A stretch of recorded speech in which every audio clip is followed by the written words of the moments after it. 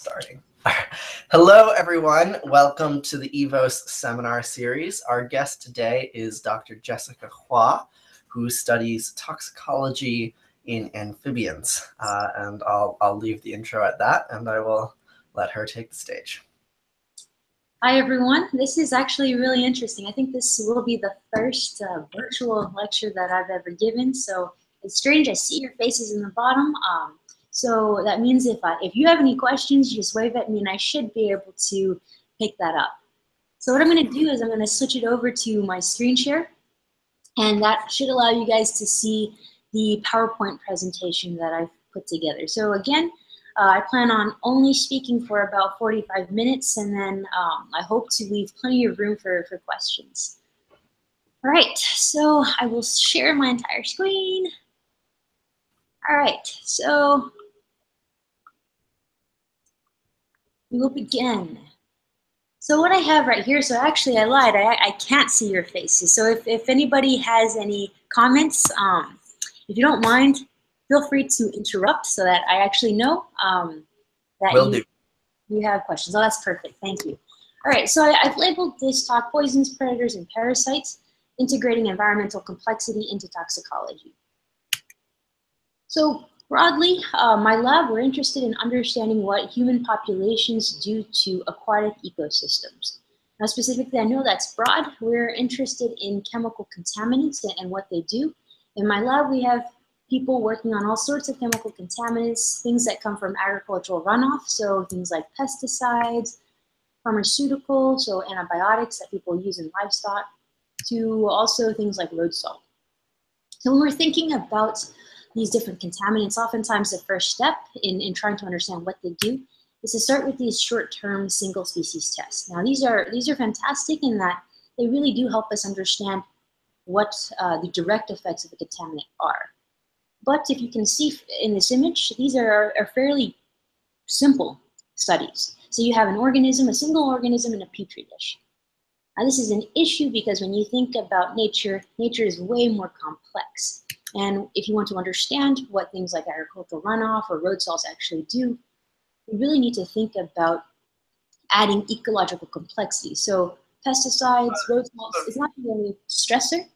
What does LC50 stand for? I will get to that. It is lethal concentration 50. And so basically at this point, what I want you to know is that these tests, these traditional tests are fairly basic. But in nature, organisms experience other stressors such as parasites. You have other stressors such as predators, and then also invasive species. And so how do we understand the effect of contaminants when you integrate in this ecological complexity? Now, in addition to ecological complexity, organisms can also potentially develop tolerance, bless you, to chemical contaminants. So a major theme in my research lab is how can we integrate complexity, but more specifically, can we incorporate what we know from ecology and evolution into our understanding of toxicology with the goal of better understanding the impacts of contaminants? So with that goal in mind, I've broken up this talk into 3 sections. The first will focus on ecotoxicology. My goal will be to demonstrate the importance of integrating ecology. So why should you care about ecology if you're interested in contaminants? I'll focus on road salts for this work. What I've done is I basically put together all the road salt work in my research lab, and I'll show you our approach at understanding contaminants. So it's a hierarchical approach. We start simply with single species assays.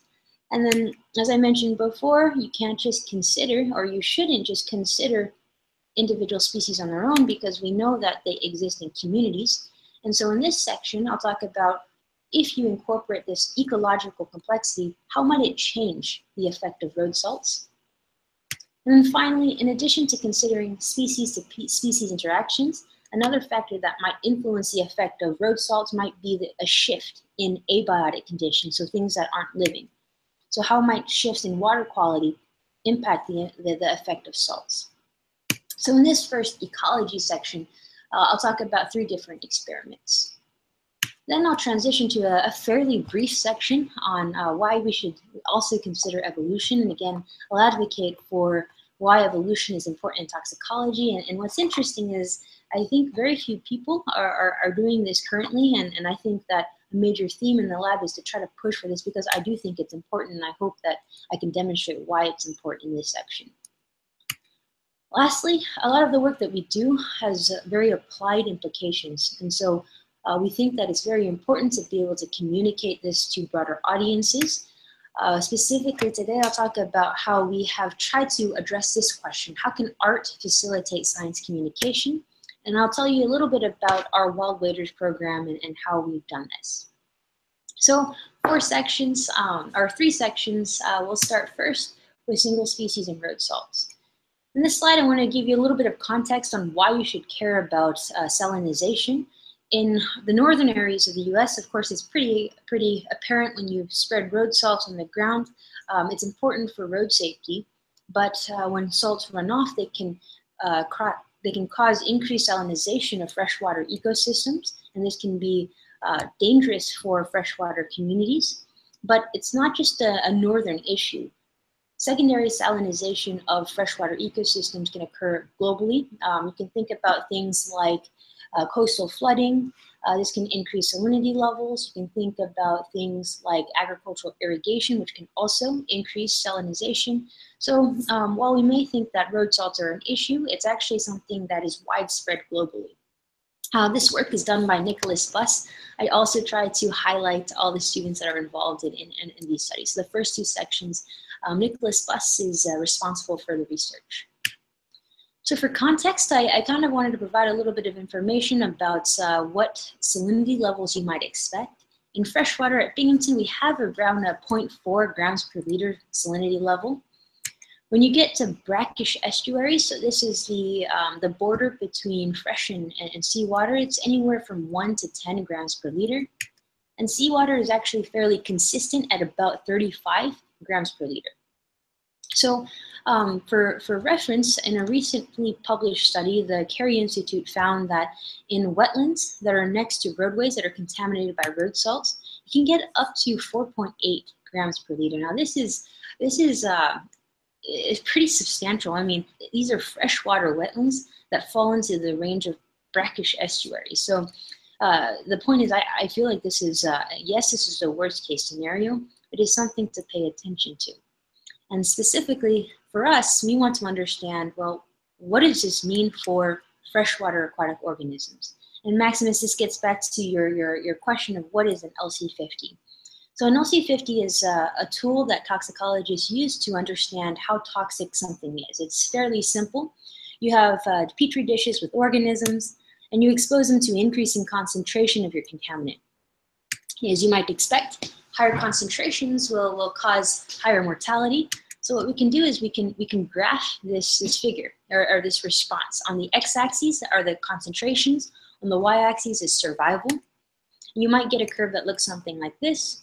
Then we go to the concentration of the contaminant that kills 50% of your organism, and that's the LC50 value. Now, what's really useful about the LC50 value is you can run this uniform assay across a diversity of different species. And in doing so, you can compare in a uniform way how toxic a chemical might be to different species. So that's how you could figure out how toxic salt might be. Now, the challenge is when we think about wetlands, the diversity in wetlands it's incredible. And so to handle this, what toxicologists typically do is they use models. So here is a water flea. It's meant to be a model for invertebrates in wetlands. So it should predict how toxic salt might be to things like aquatic insects or parasites, what you see in that rectangle there. And so for reference, the LC50 of water fleas to salt is about 2.4 grams per liter. Roadside wetlands can get up to 4.8 grams per liter. That means that at about 2.4 grams per liter, we lose about 50% of our invertebrates. That would mean that if this model accurately predicts what would happen in the roadside wetlands, we should see a dramatic decrease in the invertebrate populations in these wetlands. Similarly, we can look at vertebrate models. This is the minnow. The LC50 is about 7.7 grams per liter, and these represent vertebrates such as amphibians. And here, because the LC50 is above 4.8, what you would find in roadside wetlands, we might predict that vertebrates should be safe even in conditions where there's increasing salinity levels. Now, one thing I do want to say is keep in mind that we're really looking at high levels. 4.8 is a concentration that is what we call worst case scenario. So how toxic is salt to freshwater aquatic organisms? What Nick did was he went out and he collected species, 6 different species that are very commonly found, and he just conducted the basic LC50. And what you see underneath are the values, and you see that they range from 0.34 grams per liter to 10.4. This is an incredibly large range. What does this mean? If they were found in roadside wetlands, these 3 species would be susceptible. So you have the trematode, woodfrog, and spring peeper. And I think at this point, what I want to do is turn your attention back to the invertebrate model. Is this invertebrate model an accurate predictor of what we might expect? So it says 2.4. What I find surprising is that this invertebrate model is meant to represent the most susceptible species and the least susceptible species. And so the point here is that if you're thinking about the trematode, the invertebrate model grossly underestimates how toxic salt might be. But if your perspective is on the dragonfly larvae, it completely overestimates toxicity. And so the point is, invertebrate models, while they're great in helping us get an initial perception of how toxic salt might be, it's just not enough when you have such a wide range of diversity. Same thing for the vertebrate model. It's great in predicting the results for leopard frogs and American toads, but when it comes to wood frogs and spring peepers, it's not quite as accurate. So for this section, the main take-home message is that model organisms are useful, but I really do believe that toxicologists need to consider the diversity of organisms. It's not enough to just focus on the model, and what it boils down to is, what do we protect? We may lose 2 amphibians, the wood frog and the spring peeper, but does it really matter if we still have leopard frogs, American toads? Same thing for the trematode. What does it matter if you eliminate trematodes, a parasite? And so I think to answer that question, it's absolutely critical that toxicologists consider the ecology of these organisms, how they interact with each other. And that actually transitions to the second part of this talk, the multi-species portion. So I've talked a lot about what we call that worst case scenario, but in reality, most ponds aren't next to roadways. A lot of them are further away and oftentimes experience lower concentrations. And so in thinking about this, they may not be exposed to these large concentrations, but they're also exposed to a variety of different stressors.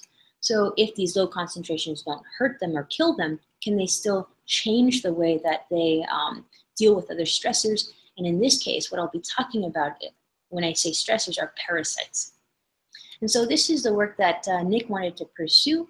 And when I say parasites, he's interested in trematodes. This is Echinoperipherium lineage 3.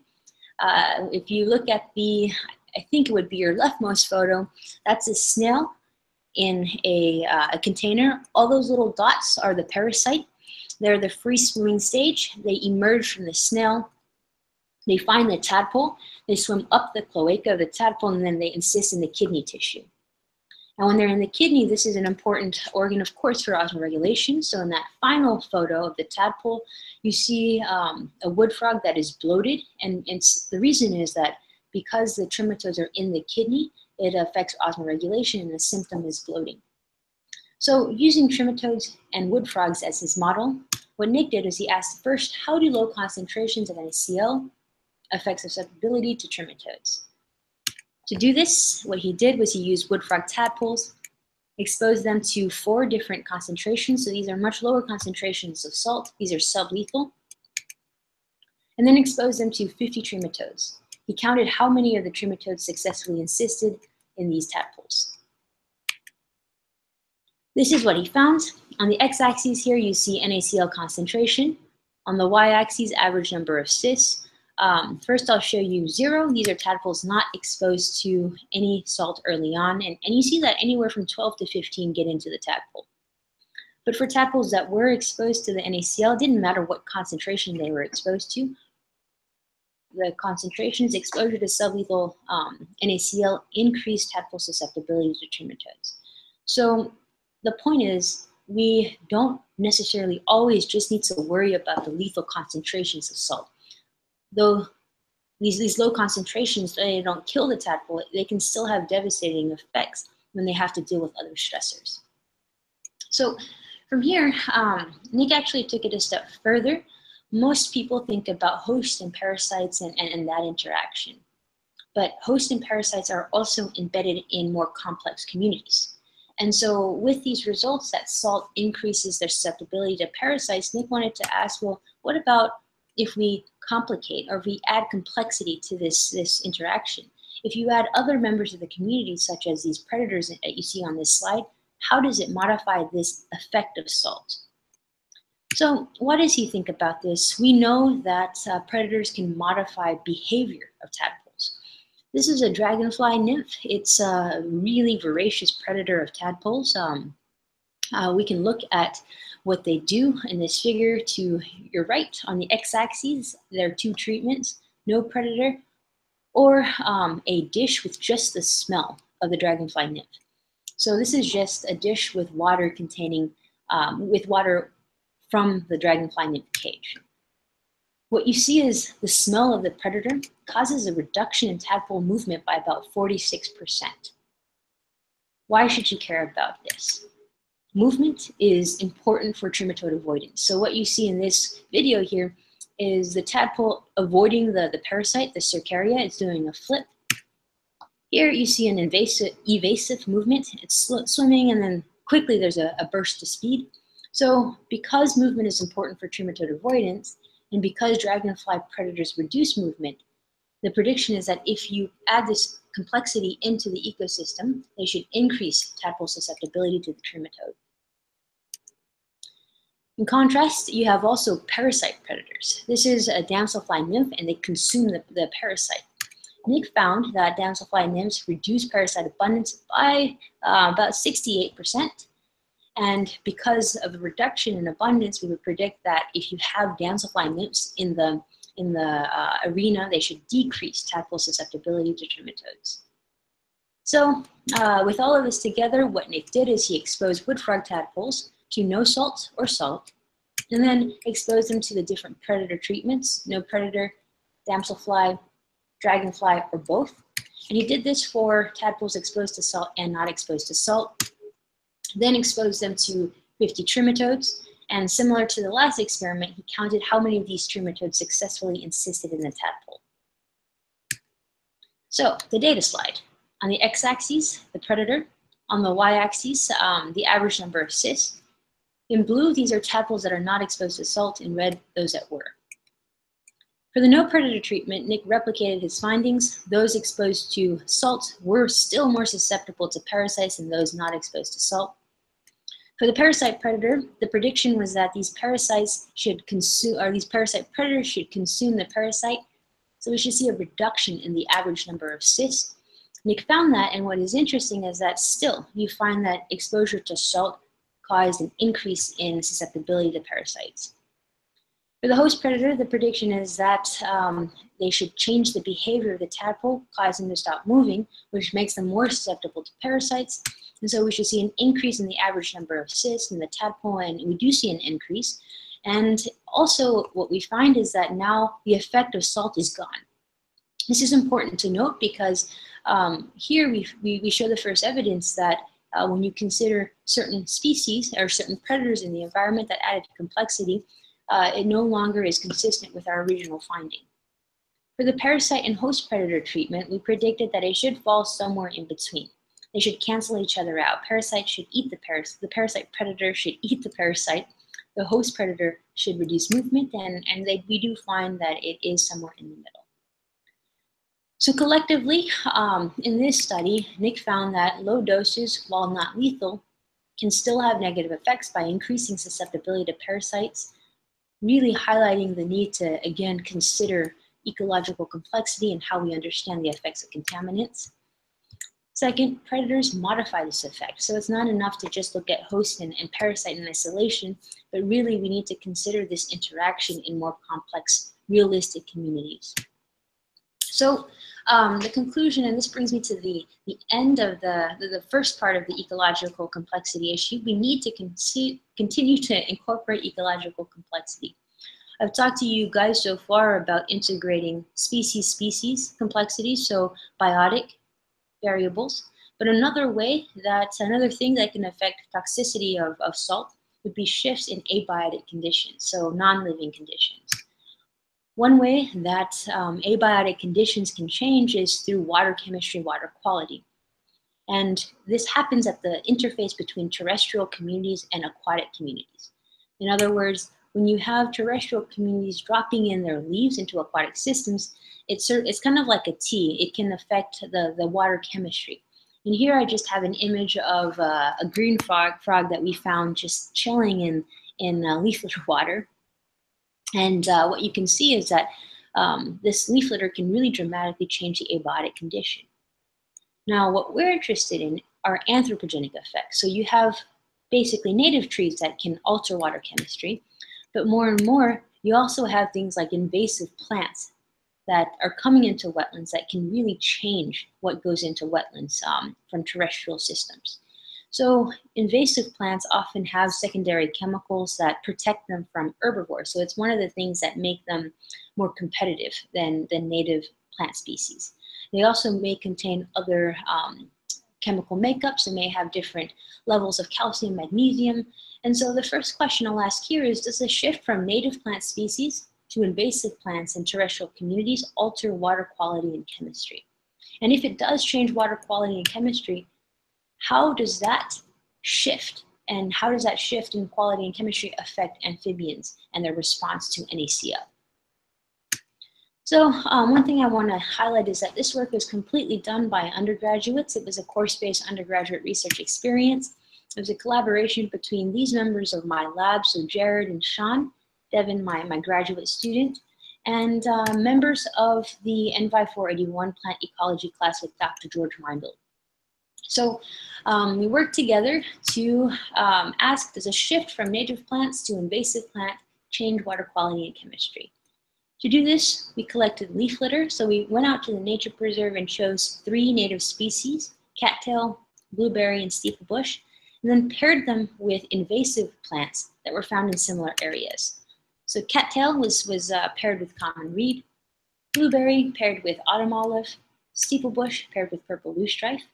We collected leaf litter, put them in kiddie pools, and created 1 gram leaf litter per liter of water solution. So you can see what this might look like in this slide here. We had 6 plant treatments plus the filtered water control. And then we measured a variety of different water quality variables. So we measured pH, dissolved oxygen, temperature, turbidity.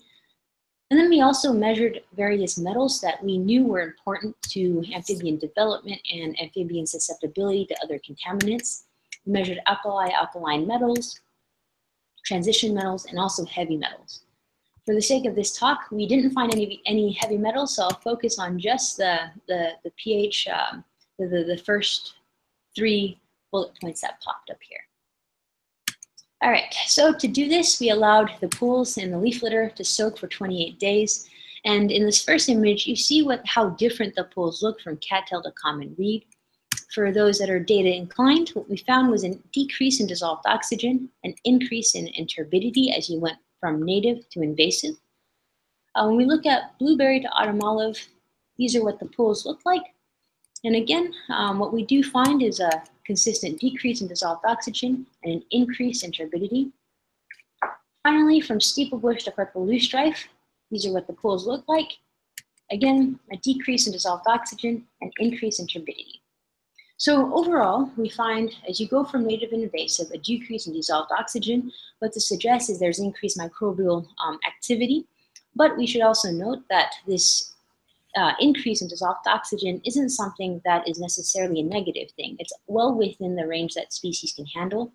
What was really interesting to us is this increase in turbidity, this consistent increase. What is turbidity? Turbidity is how dark the water is. And so what you see is it truly does get dark visually from the native to the invasive. And so we were interested in understanding, you see this increase in turbidity, but what is leaching into the water? What is making it so turbid? So we looked first at the alkaline metals. What we find is a slight increase in potassium, a slight increase in calcium for cattail to common reed. We find the same pattern from blueberry to autumn olive, increase in both of these metals. And then also an increase in both of these metals as you go from steeple bush to purple loosestrife. So we see an increase in the alkaline metals. I know this is a lot of metals now. I'll get back to why we should care about these increases in a few slides. So we know that we see increases in these types of metals. Transition metals, same thing. Increase, not quite significant here, but the trend throughout is an increase in manganese and also an increase in iron. So we know that there are metals leaching into the water, and some of these things might be what is driving how turbid the water is. And so with that, we can take the next step. So we now know there are differences between native and invasive plant species. How does it affect amphibian developmental time? How does it affect their susceptibility to NaCl? So just to bring you back to the main goal of this process, we want to not only consider how ecology and species interaction shape amphibian responses to salt, but also how changes in abiotic conditions, such as those heavy metals that I brought up, affect susceptibility to salt. So we filtered this water. We wanted to remove the leaf litter through a 250 micron net, and this is what we ended up with. And using this water, what we did was we chose two amphibians, a native leopard frog, an invasive African clawed frog, and we exposed them as embryos to these different, basically leaf litter water. We measured first to understand development how this leaf litter water affected their time to hatching. And then once they became tadpoles, we wanted to know how susceptible they were to NaCl. So we measured time to death by exposing the tadpoles to 10 grams per liter of NaCl. So how does being reared in this different leaf litter water affect your susceptibility to salt later in life? I'll start first with developmental time. On the x-axis is plant species. On the y-axis is time to hatching. In yellow, this is what happened to the leopard frog. What we found is that as you go from native to invasive plant species, there's a decrease in developmental time. Now, one thing I wanted to note, just for simplicity, there are 3 native plant species and 3 invasive plant species, but I just combined them in this slide. For the African clawed frog, what we found is that they did not change. African clawed frog hatching was not affected by invasive litter. So it seems like this invasive amphibian was fairly tolerant to changes in water chemistry from native to invasive. What about susceptibility to NaCl? Same x-axis. On the y-axis now you have average time to death. Just to orient you to the y-axis, when there is a higher average time to death, that means they survive longer.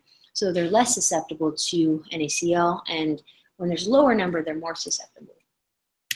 For leopard frogs, we found that the shift in water chemistry, or this change from native to invasive plant species, caused a decrease. So they became more susceptible if they grew up in invasive leaf litter. But what's interesting is for the African clawed frog, we found the opposite pattern. Those that were reared in invasive plants actually ended up being less susceptible to NaCl. And so here it sort of suggests that invasive plant litter facilitates these African clawed frogs. Now from here, I want to bring you back to the chemistry. So what was leaching into the water? The ones that we were most interested in were potassium, calcium, and manganese. We see an increase in all of these various metals, and we should care, and we think that these might be drivers of the patterns we found, because we know that in the literature, increases in potassium can lead to decreased developmental time. And if you remember, we found that leopard frogs in invasive leaf litter grew faster, they developed faster. What we found here is that you have increased calcium can decrease susceptibility to other contaminants, so it can protect organisms from the negative effects of other contaminants. But manganese, if it's greater than 0.1 milligram per liter, can increase susceptibility to other contaminants. So here we have potential mechanisms for what might be driving the patterns that we find. This is something that we hope to follow up on. What we would do is actually manipulate these elements and see if we can replicate our finding. In this way, we could see what might be driving the patterns we see. But overall, what is important in this finding is that we find evidence that suggests that is consistent with the invasional meltdown hypotheses, which basically suggests that the presence of an invasive species causes a stress that facilitates other invasive species, which are better able than native species to handle stressful environments. But the key to this finding is that we didn't find it unless we considered the interaction with NaCl. And so the main point is that by considering changes in abiotic conditions, we have a completely different perspective of what salts might do. So to bring this entire ecology section to a close, again, the goal is to show that while these single species assays are really useful in helping us understand very quickly how toxic a contaminant is, hopefully I've showed you that as you increase in the complexity, the ecological, the abiotic complexity of a system, it changes the way we understand what salt might do. So ecology is important. But at the same time, in this section, I'll talk very briefly about why we should also consider evolution in toxicology. So when we think about evolution, perhaps the best studied phenomenon is the evolution of pesticide tolerance in pest species. You know, it's not all that surprising. We know that this costs us a lot of money for pest to evolve tolerance. I mean, we lose tons of crops because of this issue. So we know a lot about evolved tolerance in pests, but what is surprising is that we know that contaminants also get into freshwater ecosystems. So when they get in, they can affect non-target organisms that live within. Yet we have a much more limited understanding about how these organisms evolve tolerance to pesticides. Can they evolve tolerance? And if so, what are some of the costs associated with evolved tolerance? And those are the two questions that I'll address in this section. First, is there evidence for evolved tolerance to pesticides in non-target organisms? And then if you're allocating resources towards being tolerant to pesticides, how does that affect your ability to deal with other stressors? Are there costs dealing to evolving tolerance?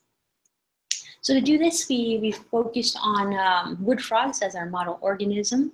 And one way to look at evolved tolerance, to ask that question, is to follow the wood frog across multiple generations.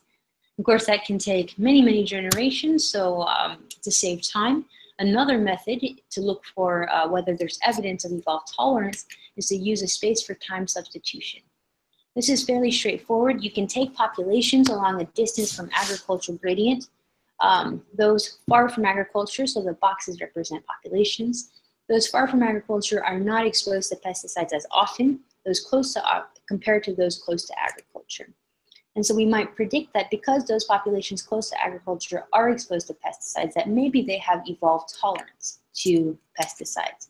So if there is evidence of evolved tolerance, we should see this pattern. Those populations far from agriculture should be less tolerant to chemicals. Those populations close to agriculture should be more tolerant to chemicals. To do this, we went out to 15 populations of wood frogs, collected egg masses, brought them back to the lab, reared them in common conditions until they became tadpoles. And then we exposed them to a lethal concentration of carbaryl. This is a very common insecticide that you can just go to Walmart and pick up. And what we wanted to do is ask, is there evidence for evolved pesticide tolerance? If there is, we should see those close to agriculture being more tolerant than those far from agriculture. On this y-axis, more tolerant up top, less tolerant on the bottom. On the x-axis, distance to agriculture. What we do find is a significant negative relationship. Indeed, those close to agriculture were more tolerant to this carbaryl than those far from agriculture. Importantly, we also find that there is variation in amphibian susceptibility to this carbaryl, which then allows us to ask, well, if there is variation, if there is evidence of evolved tolerance, what are some of those costs? What Vanessa, my graduate student, ended up doing is that she thought that the costs of being tolerant might manifest itself when these wood frogs are dealing with other stressors such as parasites. So she went back out to these 15 populations, collected them. When they became tadpoles, she exposed them to either 0 or 50 trematodes. This was the same parasite that Nick worked on in the first section. And then she also exposed them to 0 or 10 to the third plaque-forming units of ranavirus. Ranavirus is an emerging infectious disease. It can be really devastating to whole populations. Many people liken it to the Ebola for amphibians. It causes things like hemorrhaging, bloating, and so it's often highly lethal to wood frogs. So she has populations that are susceptible to pesticides, has populations that are tolerant to pesticides. How does that affect their susceptibility now to parasites? We'll start first with trematodes. On the x-axis, I have a gradient. To the left are those susceptible to pesticides. To the right, those tolerant to pesticides. What she found is that there actually, in this case, no cost of being tolerant to pesticide when it comes to trematode infection. Those that are pesticide tolerant also had the lowest trematode load. And what's interesting here is we think that one explanation for this is that those that were pesticide tolerant are from populations that are close to agriculture, which also experience a lot of nutrient input, which facilitate the snail. Remember, the snail is the first host of the parasite. So when you have more snails, you have more parasites. So it's possible that those that are tolerant to pesticides have also evolved tolerance to parasites because they're likely exposed to them more. Something, again, that we hope to find a mechanism to moving forward. What about ranavirus? So x-axis is the same. Y-axis is ranavirus survival. And as I mentioned before, wood frogs are extremely susceptible to this virus. What you see is very low survival, and we find no relationship between how tolerant they are to pesticides and ranavirus survival. But what we were able to do is, as we were able to measure another variable, which is ranavirus load. This is just how many viral copies we found on the tadpole after death. And what we see is a significant population. Here we do find a cost of being tolerant to pesticide. Those tadpoles from populations that are pesticide tolerant also had higher viral loads. So to put everything together in this evolution section, it's the shortest section, but I still thought it was very important to bring up that it's not enough to just consider ecology, but evolution is important as well because these organisms, wood frogs, can evolve tolerance to pesticides, which is a really optimistic thought when it comes to thinking about these contamination events, and wood frogs may be able to handle them.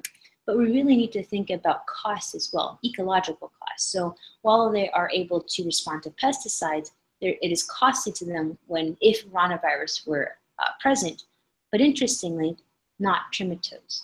So here again, this is the intersection where you can consider evolutionary responses, but it's not enough. You have to also integrate back in that ecology. So with that, I am to the final section of this talk, the wild waders. And in the next 6 to 7 minutes or so, I'll talk about why we're doing this. I think what really drove this is the current climate. There's a lot of mistrust of science, and many people argue that this mistrust of science is due to the fact that a lot of Americans truly don't know what scientists do. I love this beautiful, this movement, the actual living scientists, and the goal is that people would submit photos of themselves, scientists would submit photos of themselves, trying to demystify what we actually do. This is inspiring to us as a lab. So we put together something called the Wild Waders Program. The goal is to sort of communicate what wetlands are to the general public, why they should care, some of the threats that wetlands face. We do this through a variety of different programs.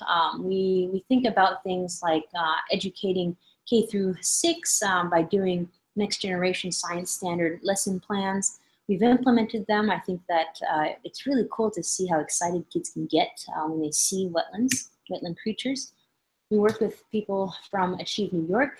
This is an organization that provides enrichment to adults in the area with various mental disabilities. We provide wetland animals, and it's one of the coolest things to see reactions to these wetland creatures. It's almost always one of two ways. They either love the animal or it's an instant, like, this is the most disgusting thing I've ever seen, which I really appreciate, just the true response there. We have things where we bring wetland organisms, allow people to view these different organisms, and the thought is that this would allow people to appreciate wetland organisms, and if they appreciate it, then they might be more willing to protect them. And then we've been working with the local PBS channel to develop videos about ecotoxicology, disease ecology, and our hope is to integrate that into some of our classroom work. But today, I actually want to talk to you all about some of the work that Benjamin McLaughlin has been doing. He is interested in addressing this question: can art improve public perception of research? And to do this, what Ben has been doing is he has been creating art shows. Here are just a few images of some of the artwork that he's done. This is just a fraction of the art that Ben has done. And you might see that they're all wetland themed, disease ecology, toxicology, very similar to the research that I've been talking to you about. He's created 2 art shows. He's invited people to visit the art show and to fill out surveys. And in 2016, his survey was interested in asking how can art improve public perception of research. In 2017, he sort of wanted to go a little bit more in depth to how does art improve public perception of wetland conservation. Overall, we've had a total of 255 total participants, and in the next few slides, I'll talk about what we actually found. So here on the x-axis, this is the first study. We wanted to know how art improved public perception of research, and we focused on major of the students involved. Y-axis is the change in perception. What we found is that after visiting the art show, people that were non-science majors actually had an increase, a positive increase in their perception of what research was by about 20%. Science majors had an increase, but it was a little bit less, a 10% increase. And for those that are specifically in the ecology field, we found absolutely no change in perception of research. And so what this suggests to us is that we really should focus our efforts. This art show was an incredible amount of effort, so because it took so much time, to be most effective, we really need to focus on the non-science folks. And really, I think also what drove this pattern is that those in the ecology field, it was an ecology art show. They already appreciate ecology research, otherwise why would they be in this field? And so the change in perception really wasn't all that much because they already started with a higher level of appreciation of research. So with that, we can look at the data from the second experiment. Here, we broke it down to be more specific. We gave the participants 3 different areas that we wanted to test. The first was we wanted to understand their knowledge of wetland conservation issues. So we gave them 3 comments. I have a strong knowledge of wetlands. Wetlands are threatened. Chemicals I use impact wetlands. And we asked them to agree or disagree with these statements. So this first finding I was encouraged by.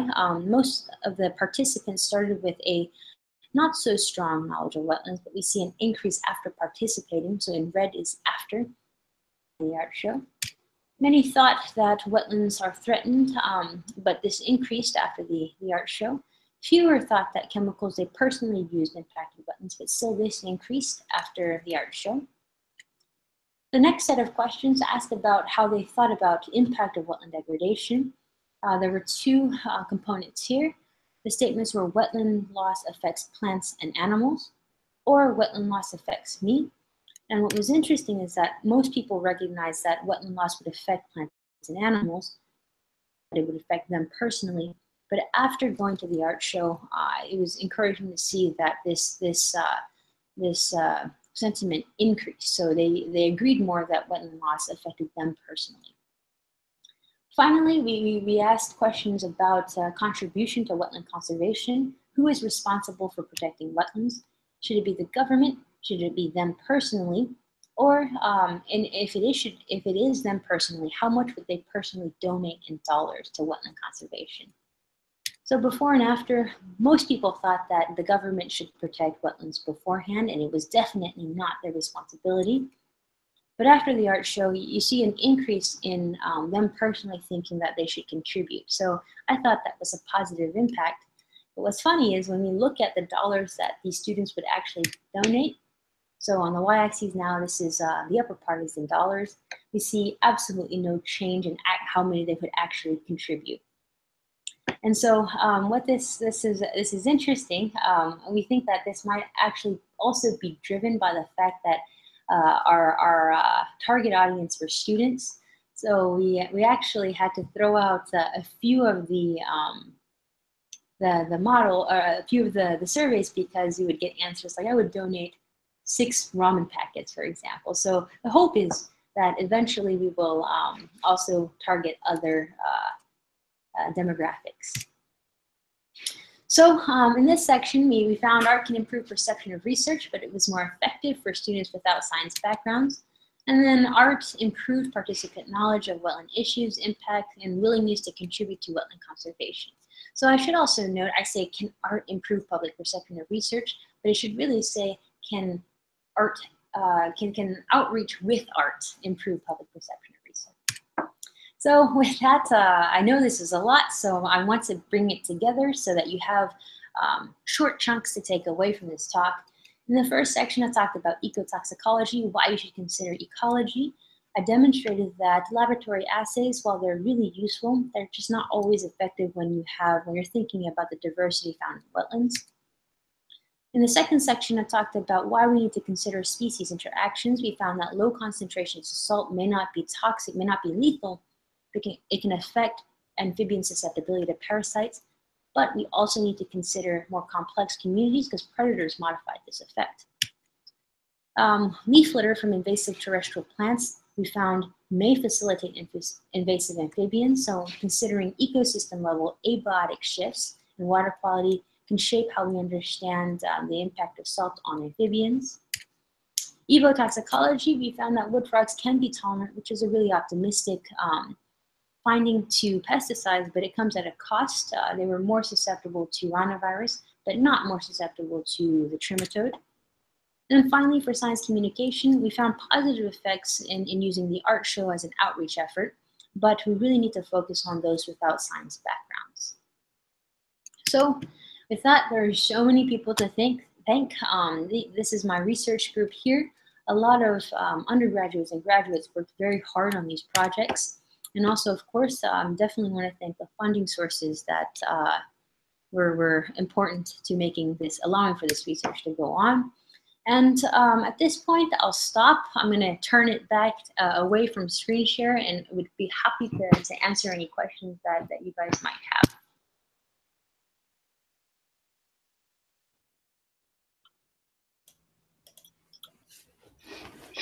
All right, so turning off screen share now. Yeah. Okay. Thank you so much. That was great. Yeah, so I'll start, I guess, with something somewhat general, which is like you gave us so many studies, right? And you've got all of these different results, and one of the themes of all those results is like, oh, it gets complicated. You have to take in mind like this interaction and this interaction and this interaction, but like the methodology that we use as scientists, like you got to focus on, okay, here's this one and here's this one and here. So like then you get this like bundle of facts basically. And then what do you do with those, oh, well, if there's a randomized, like all of these like little contingencies, and like what do you do with all of these facts once you've outlined this very complicated network? That's a great question, and I think the reason I think it boils down to the state of the field. So right now, where we stand is we have all these simple assays, and that's what drives our regulation. That's what drives how we're protected from these chemicals in the environment. But what we're realizing is it's not enough. And so by doing these studies, the first step is to show where it matters, and then we need a lot of those types of studies to show in more complex scenarios. And then once we acquire those studies, then we have the ability to pull out generalizations. But until we actually do those studies, I think it's impossible. I don't think at this point I can make recommendations about, oh, there's rhinovirus, you have to do this, this, and this. But I think where we stand is we need more people to do these types of studies and make these efforts so that we can get there.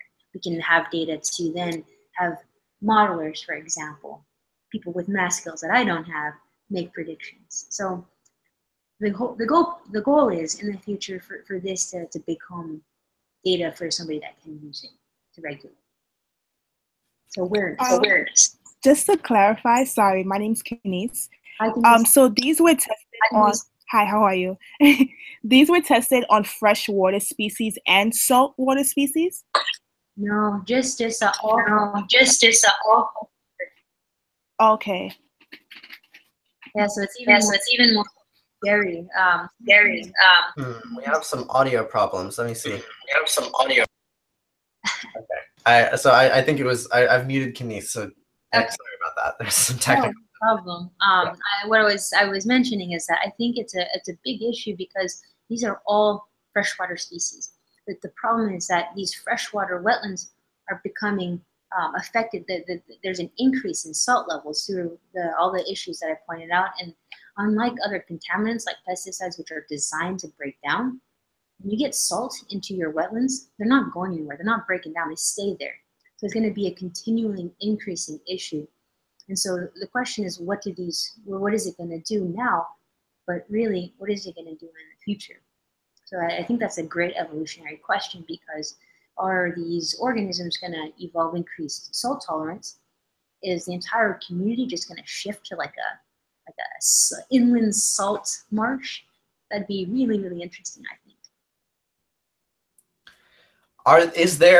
Is there any long-term data about that, like tracking biodiversity shifts in some of these like now urban areas compared to when 50 years ago they weren't? I don't know about that. I know the Carey Institute has been doing a lot of that.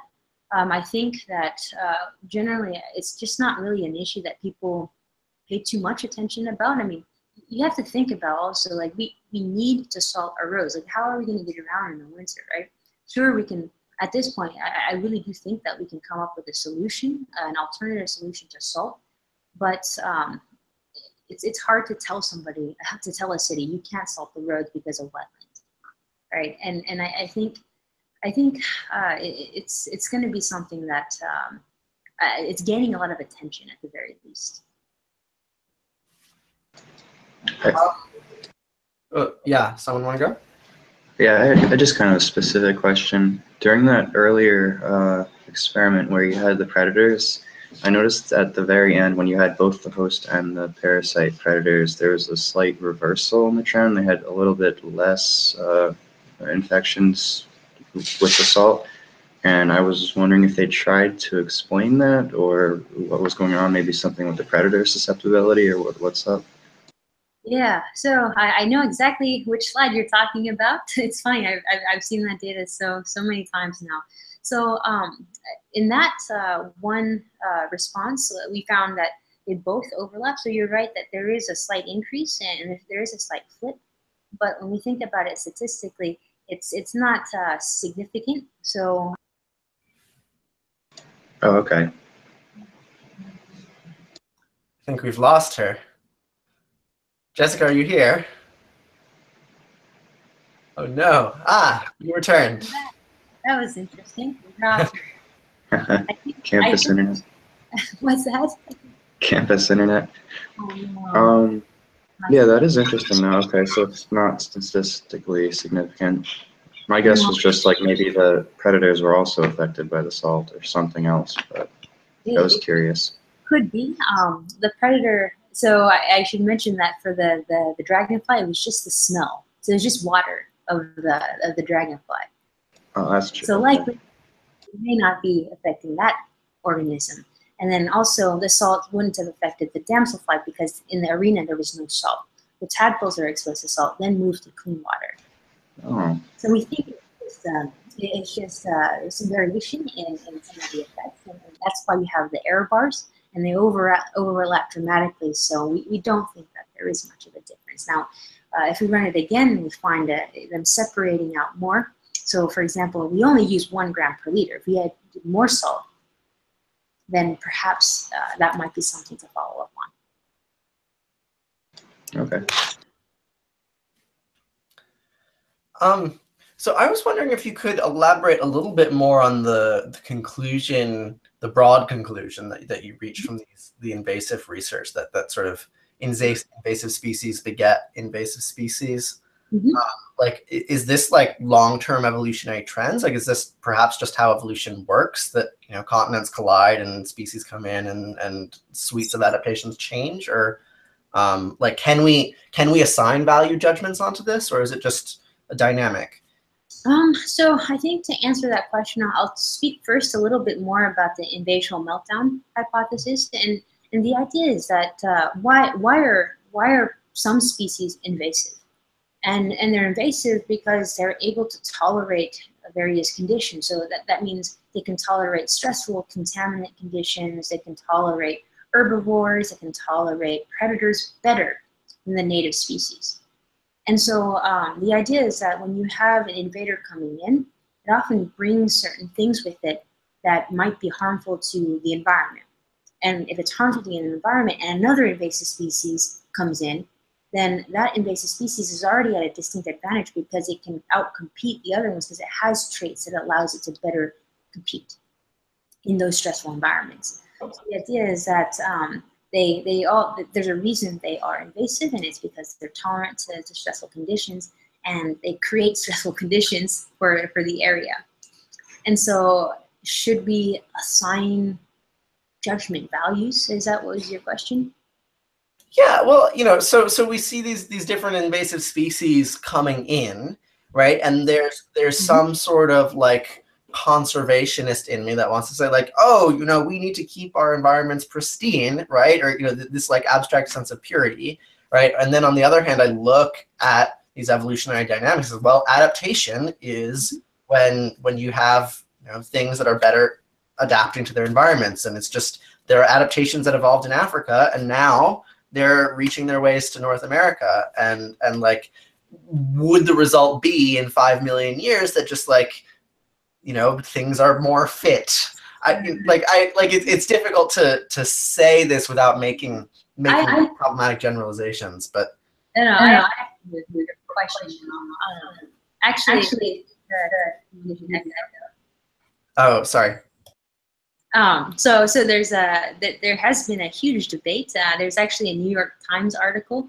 Who cares about invasive species? It is just adaptation, right? Like let the survival of the fittest go, and that is the way it should go. And then you get the other camp, which argue, well, invasive species are only there because of human activities. And so in that sense, are we artificially shifting evolution in one way versus the way it would naturally happen? And then again, the question is, does it matter? So I think it matters when you consider what matters to us as humans. So let's say economically, we bring something in that ruins some industry. Then I think you can assign judgment value. But I think it all depends on what we value as humans. Ultimately, ecologically, I say let whatever come, and the best will come out of it. But zebra mussels, thinking about that and how it has affected industry, I think it's much harder. And that's why I will collaborate with an economist one day.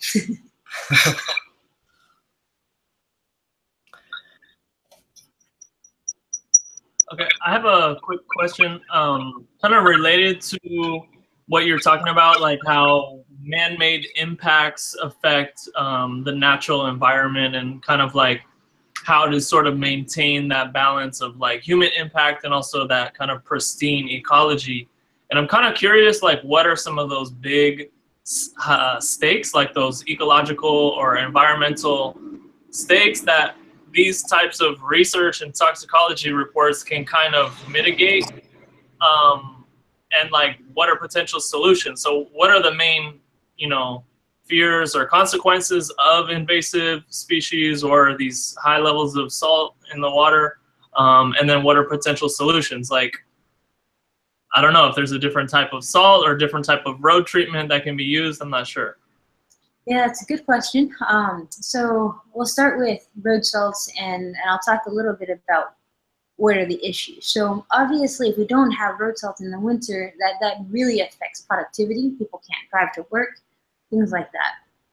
But on the other hand, if we have this salt contamination, we lose biodiversity, we lose the function of wetlands. Wetlands protect us from a variety of different things. So there's also economic issues there. Now, you can also then think about different solutions, right? So one solution to using road salts would be to use beet juice. So beet juice can also be useful, but the thing is, like, it requires somebody to innovate. It requires somebody to figure out how to make it as effective as salt without, and also understanding that it may not be toxic, but there is no incentive. Until there is an incentive to innovate, it's likely not going to happen. Now, there's something that you guys may or may not be familiar with. Fracking is illegal in New York. But what is legal is we can take fracking brine, the toxic radioactive crap that comes out of fracking wells, and we can spread it on our roads. And that radioactive contaminant can leach into aquatic systems, but it's not regulated because it is considered road salt. So there are other alternatives, some potentially better than others, but it's also really challenging for regulation or regulating agencies to figure out which is which and what to do and what is better and is it better. So road salt, that's my answer for the road salts. Wait, can you talk about why the wetlands are so important and how the types of species that live there kind of help maintain that wetland environment? Sure. So I'll answer this question from a human point of view, and then I'll answer it from an organism point of view. So for humans, wetlands are absolutely critical to protect us from contaminants. They serve as a filter. So when you get rainwater, you get a lot of toxic chemicals trapped in wetlands, which then protects the water as it goes to human use, human consumption, things like this, bigger water bodies. It also helps to prevent flooding. So they absorb a lot of the water. So that's really important there. There's also huge recreation purposes of wetlands. So waterfowl, beauty, you have hiking. So those are some of the human side of things. The organism side of things, it is one of the, you may not realize it, but one of the most diverse types of ecosystems. There are so many organisms that depend solely on wetlands. You have amphibians that are hugely diverse. You have birds that migrate, that depend on wetlands to overwinter. And you lose one part of that ecosystem, and it can have cascading effects. So that's originally what I posed. Like, who cares if you lose 2 amphibian species? We don't know unless we consider how, if you remove one of those, what else gets hurt by it.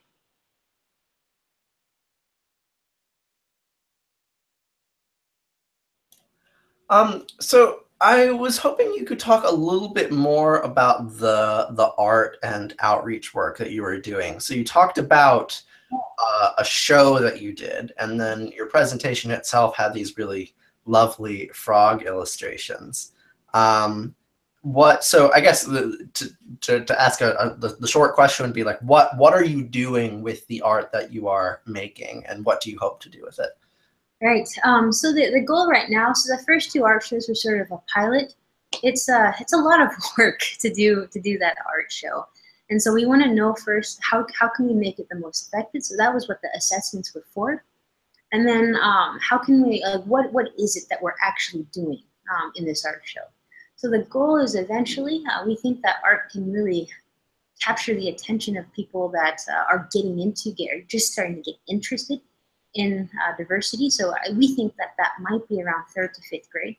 So the goal is eventually to bring it into the classrooms just to teach about these interactions, and then to demonstrate that it's worth the teacher's time. We'll have this data set to show them, look, it can change the way people think. And then I think if we start at a young enough age, it's foundational. I think that carries throughout the life of that individual. And that's what we hope to do.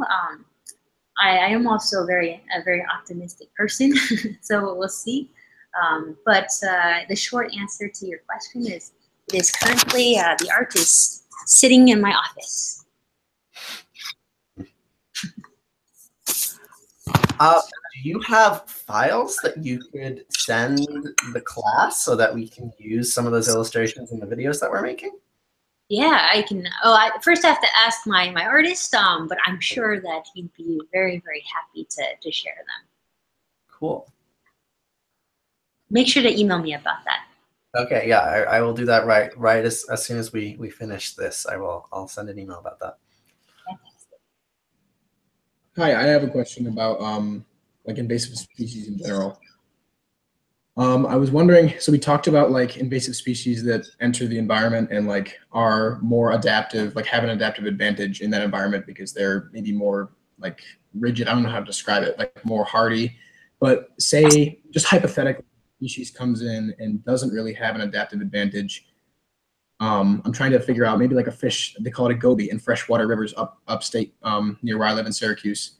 And they are an invasive species and they do cover and they eat a lot of other eggs from fish nests, but I don't know how much of an impact they have. Like if it's greater than other fish, or if they've caused an extinction of like another species. So I was just wondering, like maybe auxiliary effects of like an invasive species. So auxiliary effects of invasive species. That's a interesting question. So I think we have to answer that question first with what it means to be invasive. You can have, there are different categories.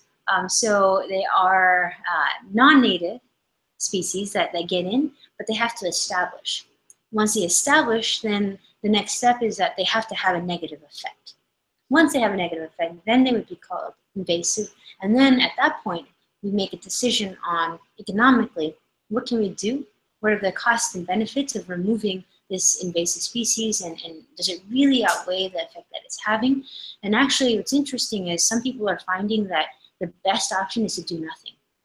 Eventually, things come around, and you know, if an invasive species is competitive, I mean, these native species also have the opportunity to compete again.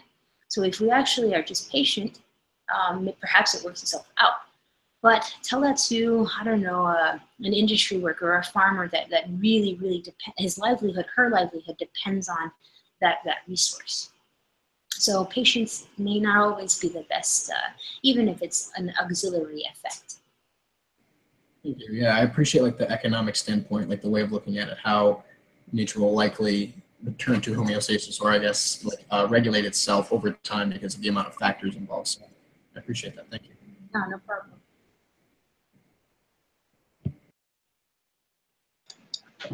I've got a question concerning the pesticide situation.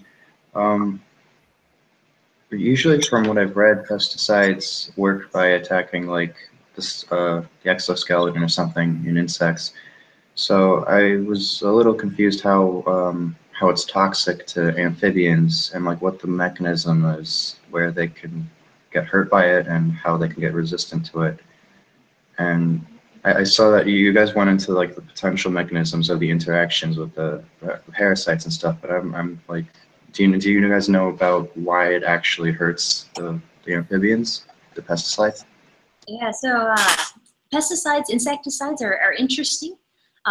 So you have the first insecticides, which things like DDT. These are organochlorines, and they were super toxic and they persisted. And then we developed something called the organophosphates, and these break down rapidly. They're what we call acetylcholine esterase inhibitors.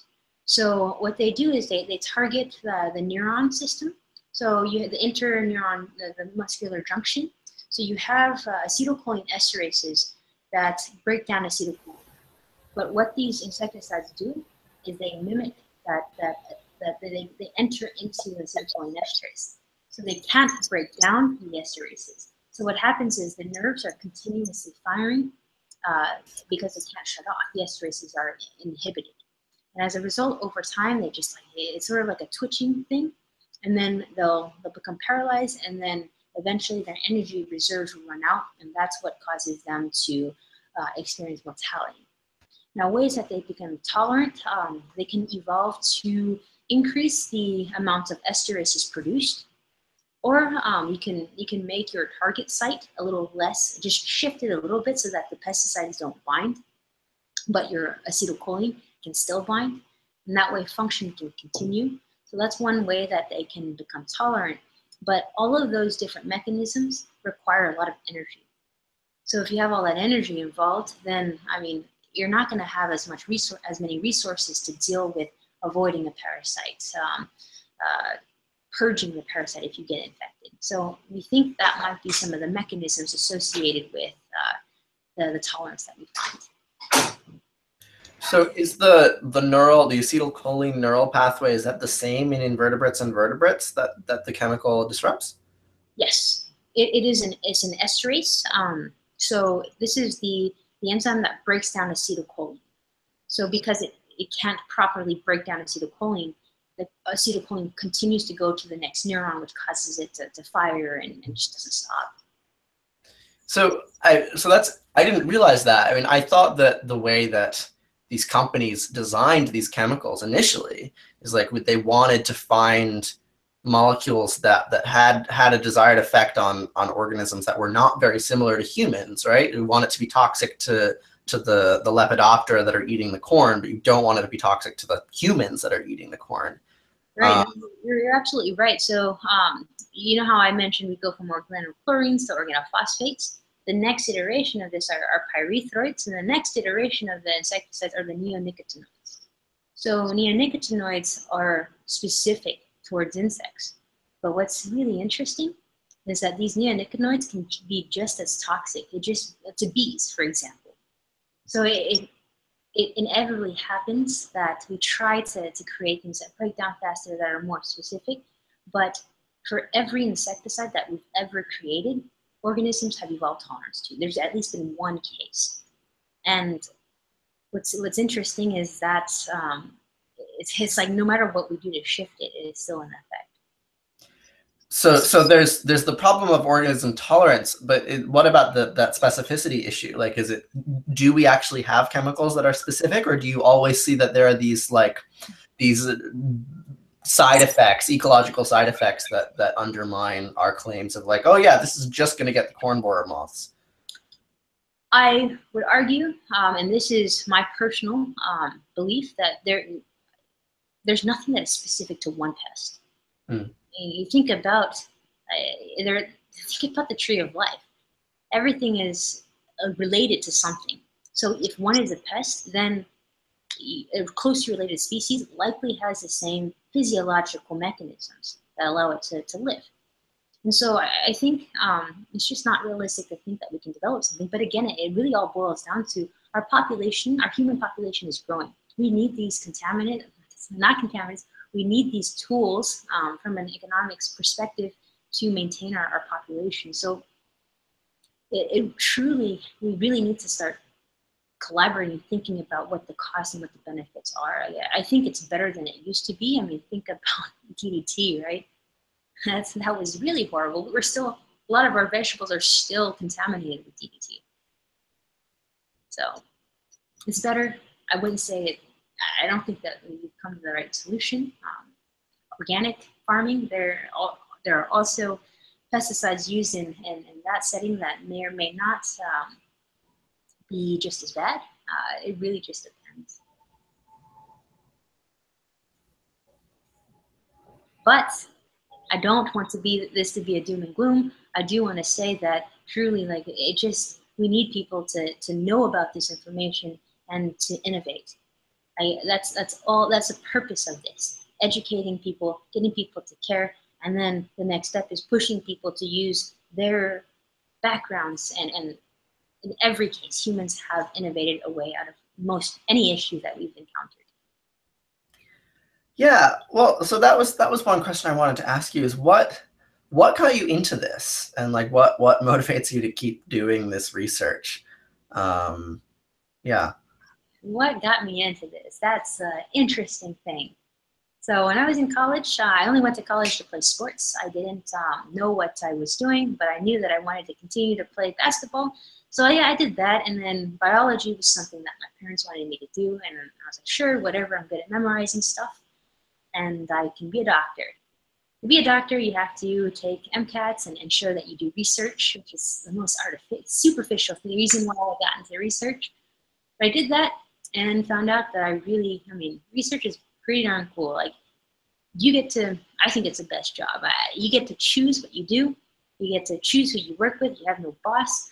You get to do things that you think are important. Every day is different. And that, it's also really addicting to find results. because then you get to dive deeper into it. So I think that's what really kept me in it. But getting into it, I don't think my story is typical. I truly believe I got really lucky and I met really good people along the way. Cool.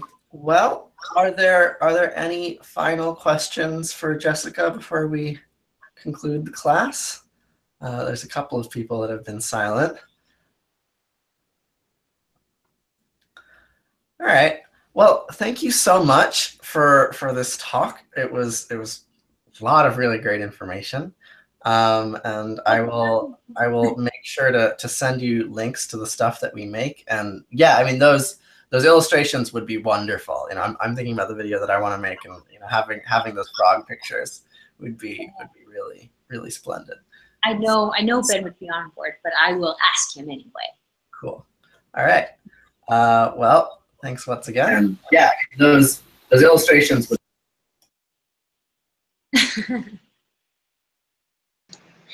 You cut them off. It's an online class, and so there are glitches and whatnot. No, it was really weird to give a lecture to the screen. Yeah, you get no feedback. No, I'm like, oh my God. I was checking my phone. You guys don't know it, but I was checking my phone for emails. I was like, oh my God, am I still talking to somebody? Anyway, well, but thank you for having me. It was a pleasure. I think you guys had great questions, and if you have more, feel free to email me. Cool. All right. So I will stop the broadcast when Jessica leaves, and as usual, I'll check in with the class for a few minutes, and then we will. All right. See you guys. All right. Farewell. Broadcast.